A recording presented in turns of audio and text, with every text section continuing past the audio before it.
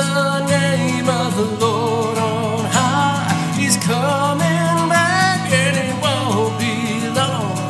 This is my hallelujah song. Praise the Father and the Son. What has been and will be done. Lift my voice up to the sky. Hallelujah, hallelujah.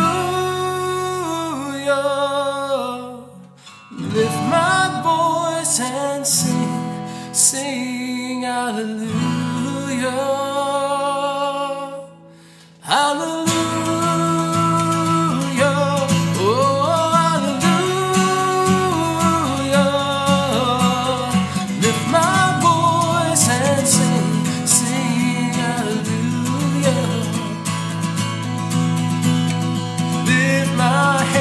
Up to the sky, praise the name of the Lord on high. He's coming back and it won't be long. This is my hallelujah song. Praise the Father and the Son. What has been and will be done. Lift my voice up to the sky. Hallelujah, hallelujah. Lift my voice and sing hallelujah, hallelujah, oh hallelujah. Lift my voice and sing hallelujah.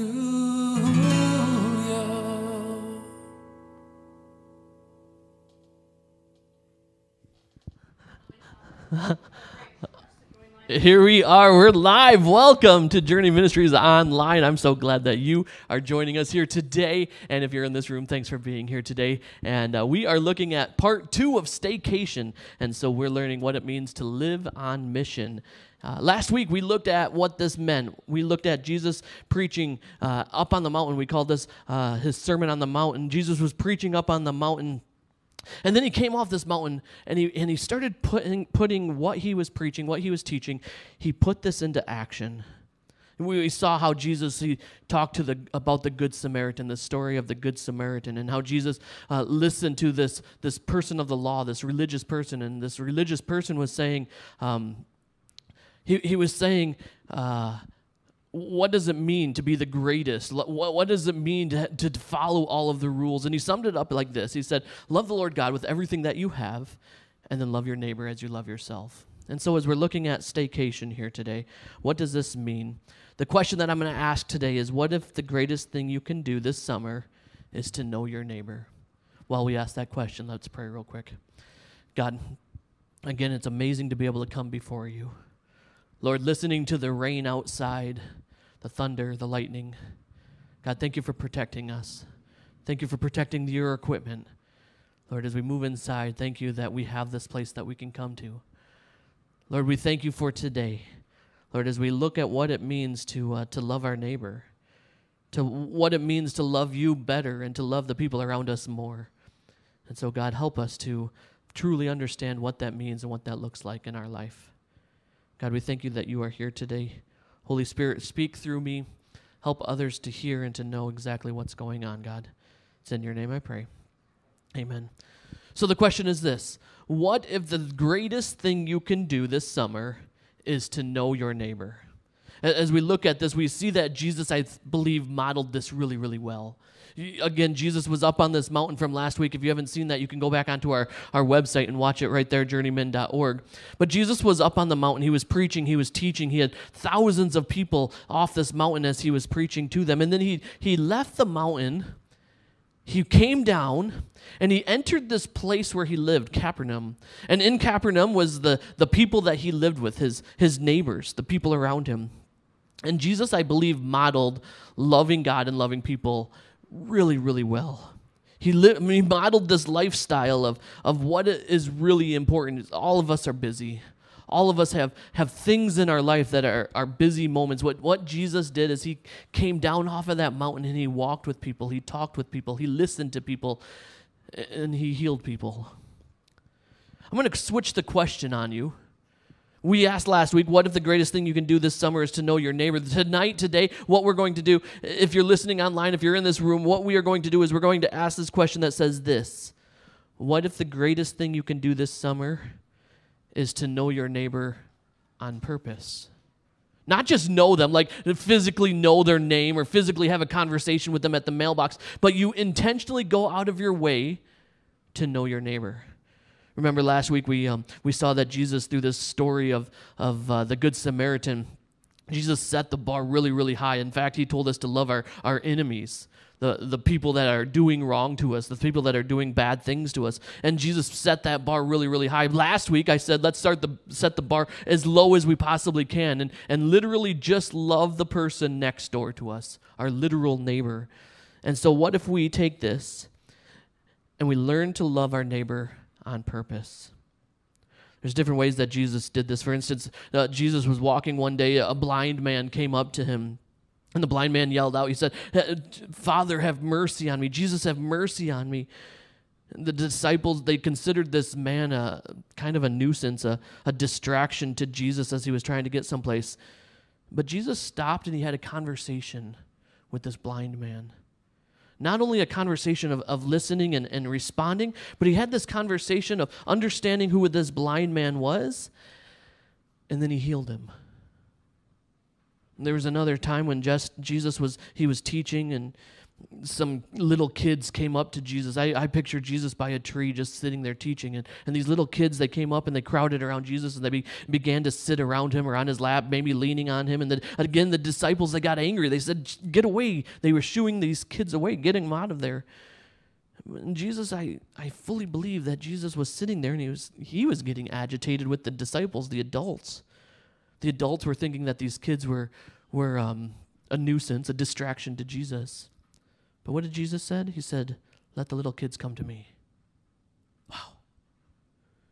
I fully believe that Jesus understood what it meant to train up the kids in the way that he should go. Even though he didn't have his own kids, he understood that part of his job as a neighbor was to help the kids around him. Another time, Jesus was called to an important community leader. He was walking on his way there to heal this daughter of the important community leader. He was on his way there, and while walking there, another lady came up to him and started talking to him and having conversation with him. Again, I can just see the disciples are saying, "Hey, stop, Jesus. We got to keep going. Like, this important community leader, she needs you. The daughter needs you." And again, Jesus paused. He stopped. And he listened to this lady who was struggling, who was hurt. And he had conversations with this sick lady. And then he healed her again. And then he continued to go on to the community leader's home where he could heal the daughter. We have example after example of Jesus' busy life. He was busy moving around. He was busy doing things. He was busy preaching, teaching. He was busy healing. But every single time somebody came up to him and said, "Heal me, help me," he was available. He was ready to listen in conversation and to respond with an action. That's what it means to love our neighbor on purpose. To not live such a busy lifestyle that we can't, you and I, that we can't have an inconvenience of a kid having a conversation or a neighbor having a conversation at the mailbox. How do we do this on purpose? And how do we love and how do we live like Jesus loved and lived? We have example after example of Jesus doing these things. Brian Mavis, he said this. He said, "In this life, we can do only a few things really well. I think it is a good idea to make certain that one of those things is what Jesus says is most important." What did Jesus say was most important? For us to love God with everything that we have and to love our neighbor as ourselves. And for us, in these next couple weeks, we mean our literal neighbor, the 8 houses around us, the families around us. Jesus came off of this mountain, from where he was preaching, he was teaching, he was tired, but he put his love in practical ways in the community right around him, his neighbors. If you have your Bibles, let's turn to Luke chapter 10, verse 38. I'll just go back a little bit. Right before this, Jesus just came off the mountain. Right before this, Jesus had that parable of the Good Samaritan, loving your enemy as you would love yourself. And then we see this where Jesus was walking along, and he gets to this house in this village called the house of Martha. Luke chapter 10, verse 38. Now as they went on their way, Jesus entered a village, and a woman named Martha welcomed him into her house. You see, Jesus was coming off the mountain. He just did some good storytelling. He was coming into the place after doing some healings. He was coming into Martha's house to sit, to relax. We hear about Martha in actually 3 different spaces in the Bible. We hear about Martha right here. We hear about Martha when her brother Lazarus died and Jesus came and brought him back to life. And we hear another time about Martha when Jesus was at their house, and Mary, as Martha's sister, was actually washing Jesus' feet with this expensive perfume. Martha is here. She's getting ready for dinner. She's preparing dinner. She knows that Jesus is coming, and so they're going to have this moment together. Luke chapter 10, 39, it says, and she had a sister called Mary who sat at the Lord's feet and listened to his teaching. This is a really controversial move, actually. Mary is sitting at a rabbi's feet, and that place of sitting at a rabbi's feet was strictly for students of this rabbi, his disciples. And so Mary is already sitting there, sitting at Jesus' feet. And not only is she sitting there, but she's a woman, sitting at a rabbi's feet. Again, this is unheard of in this culture, but here Mary is. She's sitting down at Jesus' feet, and Jesus receives her. He listens to her, teaches her. Just like he did with all of the others, he was available to her. He spent his time with her. He takes time for her. There was 3 times, again, when we heard about Martha and Mary in Scripture. We saw Martha every single time being agitated and upset. Mary, 3 times she's at Jesus' feet. One time she was right now when she's just sitting there at her teacher's feet, and listening and having conversation. One time she was at Jesus' feet when Jesus was walking back into town. Lazarus was already passed away, and Mary hears that Jesus is coming into town, and so she throws herself at his feet, saying, "Come on, help me. My brother's dead." And then there's one more time when Mary was sitting at Jesus' feet, and that's when she washes his feet with expensive oils. Life is busy. But Mary understood that in these 3 moments, in this busyness of life, Jesus is coming over. There's going to be times of cleaning and washing the dishes and getting the food prepped and ready. But in this moment, Mary sat at Jesus' feet. She was available to Jesus to be heard and to be taught. The second time, the death of her brother, in mourning and grief and sorrow and pain, Mary was sitting at Jesus' feet. The last time, in an act of worship, Mary was sitting at Jesus' feet in this act of worship. In busyness of life, she understood what needed to take place, and here she is, again, sitting at Jesus' feet. Luke chapter 10, verse 40, but Martha was distracted with much serving. And she went up to him and said, "Lord, do you not care that my sister has left me to serve alone? Tell her then to help me." Martha is distracted. She's cleaning, she's sweeping, she's putting things away, she's cooking. She's busy. She's distracted. Jesus is literally sitting in the other room, and Martha is running around distracted. She's annoyed. She comes up to Jesus and says, "Don't you even care that my sister's just sitting here?" You see, I think Martha's looking at Mary as being lazy at this moment. But what Mary is doing is she's worshiping God. I don't think, as I read through this, I don't think Martha was distracted by sin. Everything she was doing was good things that has to be done. We have a guest over. We have to clean. We have to put things away. We have to cook. She's not doing sinful things. It's all good things. But the best thing was sitting right in the room next door. I feel like this is my life. I'm a Martha. I'm distracted by busyness of life, like all good things, not sinful things in my life. These things in my life are having conversations with people, going to the store and getting a loaf of bread, a stick of butter, and a gallon of milk, but putting my head down and going as fast as I can up and down the aisles so I'm not distracted, so I'm not getting annoyed by the people around me. This is the exact same thing Martha's doing. She's not sinning, but she doesn't realize the best thing is sitting right there in the other room. We're not sinning when we're busy, but we don't realize that the good stuff we are doing can be better by the best things. She's ready. Mary's ready to listen to God, to listen to Jesus. Luke chapter 10, verse 41. But the Lord answered her, Martha, Martha, you are anxious and troubled about many things, but one thing is necessary. Mary has chosen the good portion, which will not be taken away from her. You're anxious, you're troubled. I'm running to soccer games. I'm going to different band concerts. I'm running to the store. I'm trying to have a conversation with my neighbor, which I thought was going to last 5 minutes, but it lasted 2 hours. I'm trying to do the good things in life, but I'm anxious. I'm troubled by these things. Why? What Jesus said is because there's only one thing that is necessary. What is that one thing? To love God with everything that we have and to love people around us.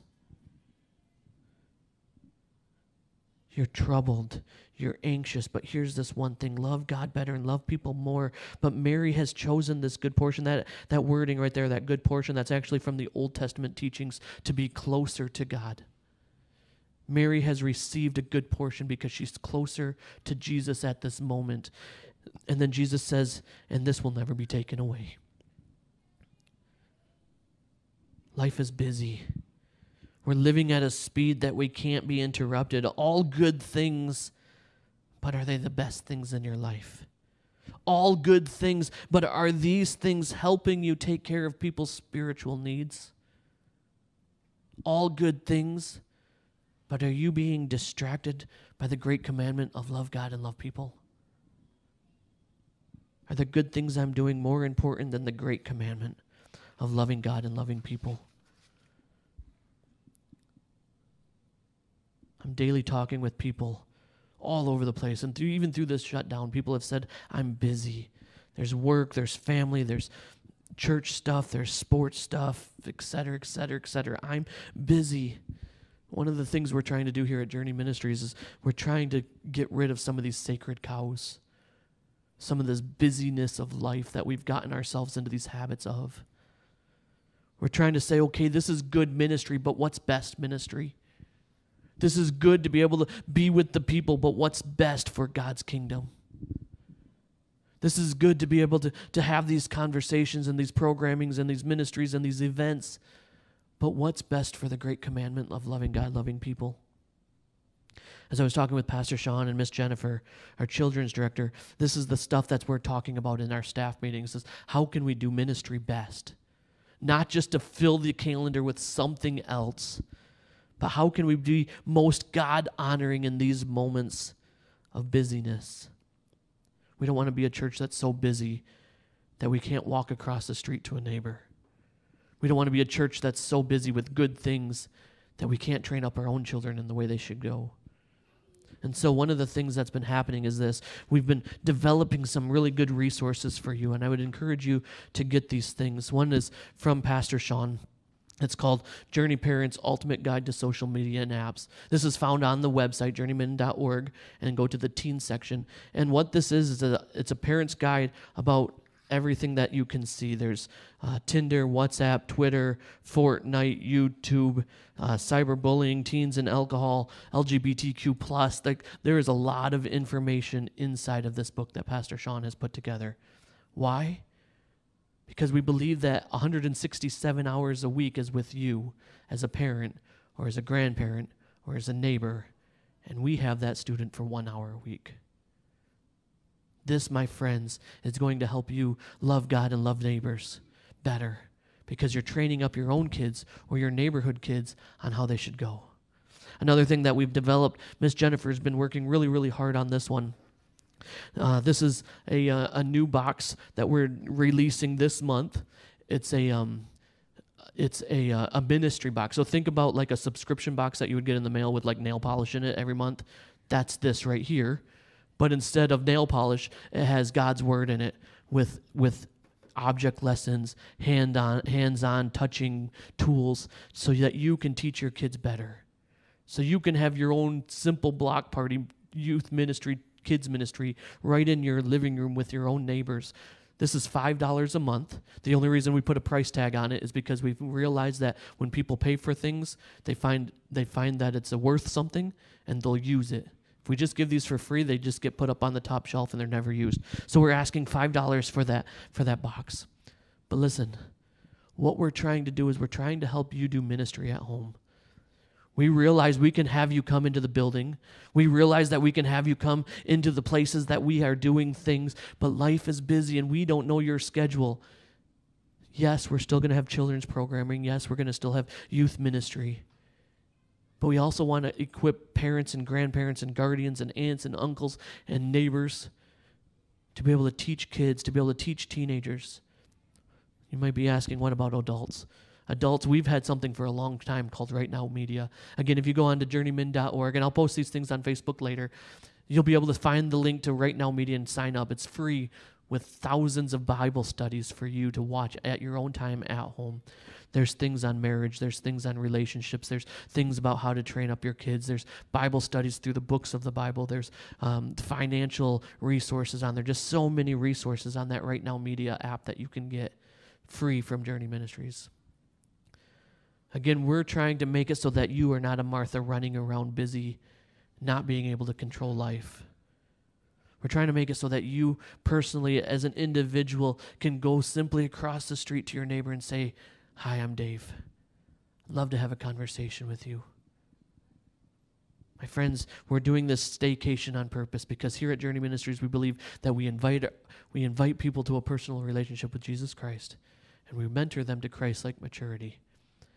Yes, that happens as the body of Christ, the church, here in this room, outside of this building. But it also happens as individuals, you training up your own kids, just like Jesus let the little children come to me. It's you walking to the mailbox and having a simple conversation with your neighbor. It's you inviting your friends over into playing Uno or some other game and starting those conversations about Jesus. It's taking the preaching, the teaching, coming off of the mountain, and it's putting God's love in practical ways to the world around us. Luke chapter 8, verse 14. Turn to your Bibles. Luke chapter 8, verse 14. "And as for what fell among the thorns, they are those who hear. But as they go on their way, they are choked by the cares and riches and pleasures of life, and their fruit does not mature." My friends, so many people say that they are following Jesus. But what we're seeing that people are choked out by the cares, the inconveniences, the riches, the distractions, and they're not producing fruit.